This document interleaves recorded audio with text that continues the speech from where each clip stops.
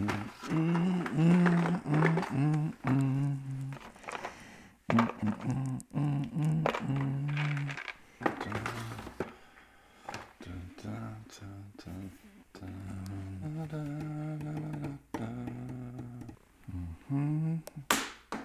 thing that was a Reaper Bones.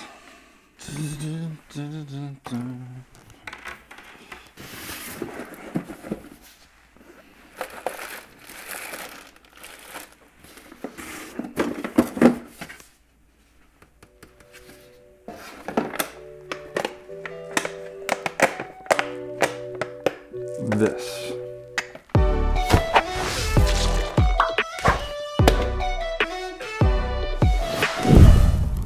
Hey guys, welcome back to Black Magic Craft. I gotta build something today. So I looked around for something fun and easy and I came across this dollar store dragon that has been sitting in a box for almost 2 years. But I kind of want to challenge myself. I want to do the whole build using things that are available at the dollar store. I don't know if in the States you guys have Dollarama. If you don't, I feel sorry for you because it is the best dollar store around. It is so much better than Dollar Tree because they actually get some decent stuff. Or you can buy a cheap one at another store if you have to, and everything else, I'm gonna limit myself to things that are available at the dollar store. Now, I'm not gonna go and buy a brand new glue gun from the dollar store. I already have a glue gun, it's not the one there, but you get the idea. You can buy a glue gun there, you can buy glue, you can buy paint, you can buy a utility knife, all those sorts of things. I'm gonna try to keep that in mind while building this. I hope this works. Wish me luck.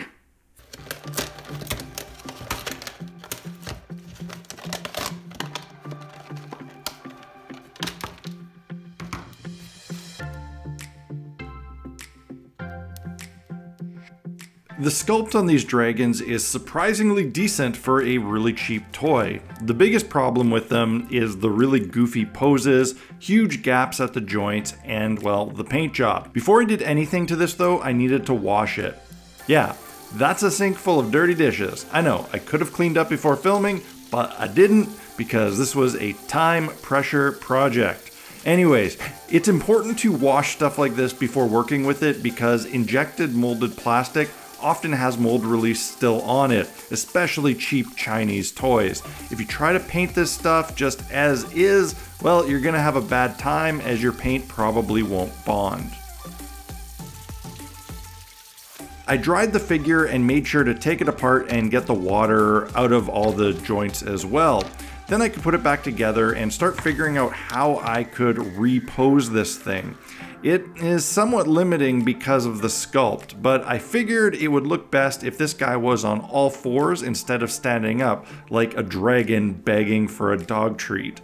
The problem with posing him like this is that it put the head in a really bad position, pointed straight at the ground, and there really wasn't much I could do about it with the way that the neck was bent in the sculpt. The fastest way to correct this would be to cut off a bit of the neck to create a new angle for the head to sit at. Unfortunately, this meant that the little ball that held the head in place was gone, so I figured the fastest way to secure the head back on again was to use some hot glue.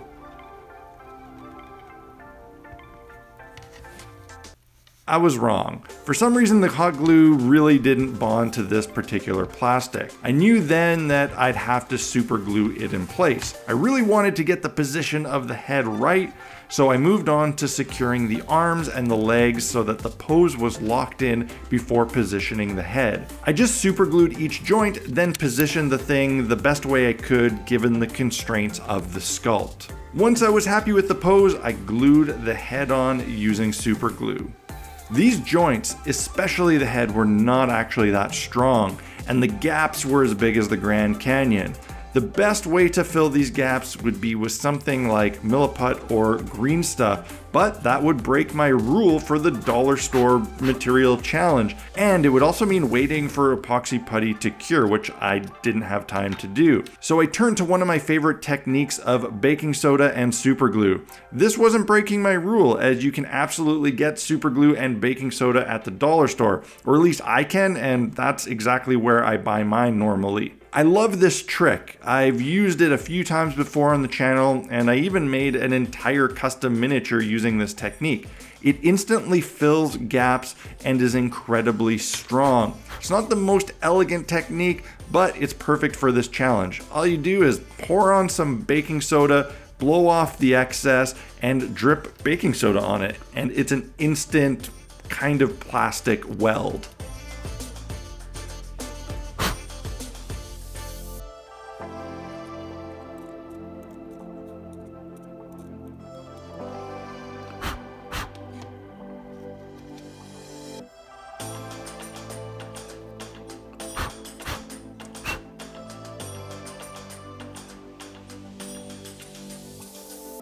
Slight complication with this challenge I've given myself. I'm gonna need a base for this thing, and I need something that won't warp. I don't wanna just put it on cardboard. It needs to be something stable. If this wasn't a dollar store challenge, I would just cut a piece of MDF and bevel it and put it on that, but I don't wanna break that rule. If I were actually going to a dollar store to get some things for this build, I would buy some they have these little packages of hobby projects, of little pieces of plywood and stuff, and there would be an appropriate piece of wood that I could use to base this. But I don't actually want to go out. I'm making this challenge even harder on myself because I'm trying to make it with stuff I have on hand and fits within the constraints of the challenge. So it's not easy. But I found this in the garbage.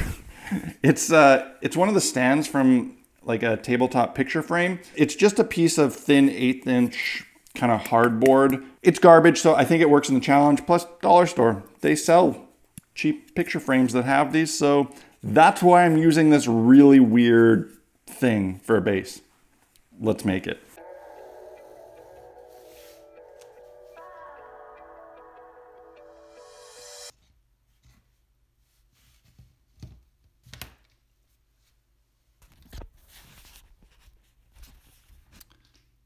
Why am I trying to make a base for this thing? Just out of habit, you think things need a base. But honestly, this thing just sits totally fine on the table as is. I don't need to make a base. The simplest option is usually the right one. So I happily scrapped the whole base idea and moved on to painting. If I were not constraining myself with materials here, I definitely would have primed it using an aerosol primer or a flat spray paint. But I'm pretty sure no dollar store, no matter how good it is, sells spray paint. I wish they did though. So I opted for my trusty Mod Podge and black paint combo, as you can usually get those there. This was not ideal, but it worked.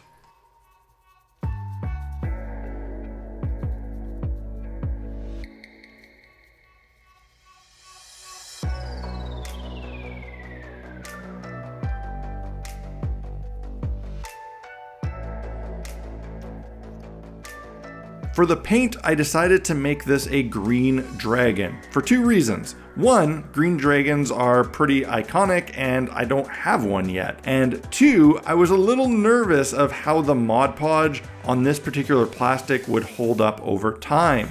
The original toy was green, so my thought was that if my green paint were to chip, a different shade of green underneath showing through wouldn't stand out looking as bad as a contrasting color.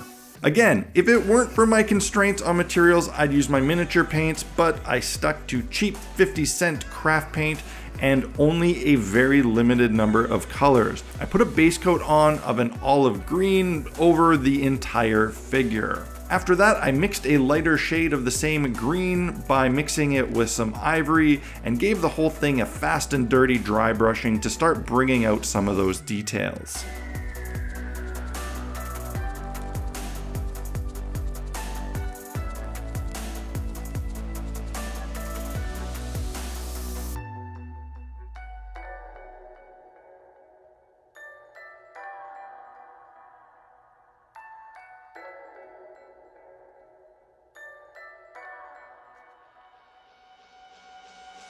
Using the same ivory I already had out, I started picking out little things like claws, teeth, eyes, and horns. I made sure to use a cheap detail craft paintbrush for this to stay true to my challenge.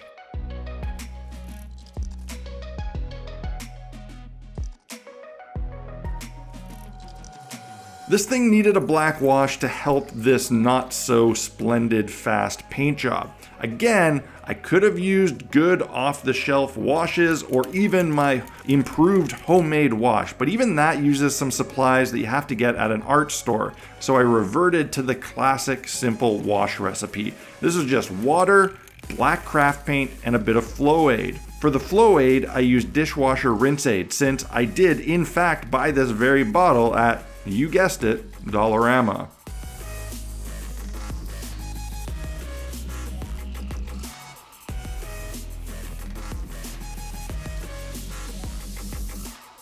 The longest part of this build was waiting for the wash to dry. I thought I'd be done after that, but I realized I had forgotten to paint his tongue red or to put pupils in his eyes, so I got to work taking care of that. Again, I did this with the cheapo paintbrush and paint. At this point, I thought the spiky bits on his head and the horns should have been painted white with the rest of the details, so I took care of that. I also thought that the white details looked a little too white, so I mixed a simple yellow wash to kind of age it a bit. Really, it was just watered down yellow paint. I didn't bother with the rinse aid on this step. I put it on all of the white details, and for some reason thought, why not put it all over everything to see what happens? So that's what I did.